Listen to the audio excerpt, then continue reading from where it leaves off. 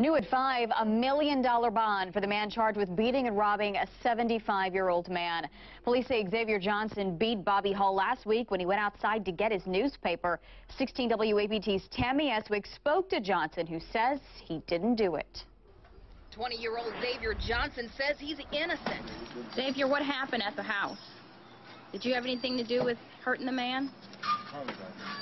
A judge hit him with a $1 million bond after police arrested him in connection with a beating that put 75-year-old Bobby Hall in a coma. It happened last Wednesday at Hall's Avondale home in Canton. Investigators say the victim had come outside to pick up his morning paper out of the driveway. That's when someone attacked him, beating him into a coma.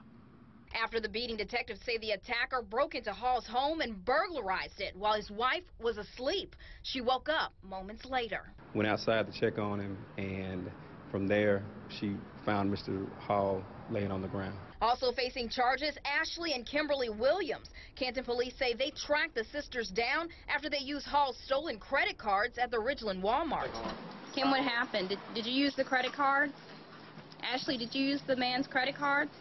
Now a week after the attack, Hall is still in a coma. In Canton, Tammy Eswick, 16 WAPT News.